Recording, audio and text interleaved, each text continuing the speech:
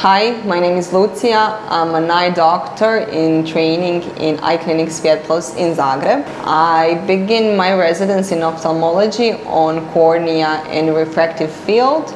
Within a few days or weeks, I started doing PRKs, then slowly femtolacing, and after a few months I was introduced to lenticular surgeries. So I've done around 100 cases of SmartSight on my patients, and I quickly noticed that it's a very good technology.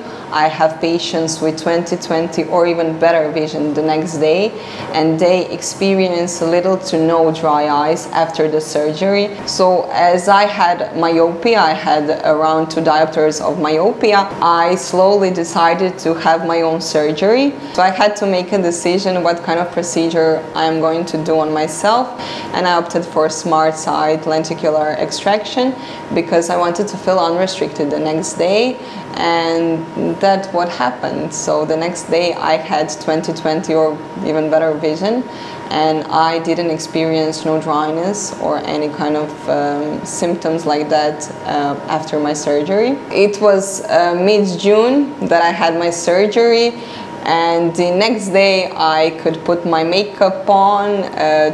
5 days afterwards I went swimming and everything was doing great, so I didn't really have any problems with my eyes after my surgery. My takeaway personally is that this was also fast and simple. I think I'm a better doctor now with this experience because I'm able to guide my patients better through these procedures. So with this experience, I can proudly say that SmartSight has become my choice for treating myopia.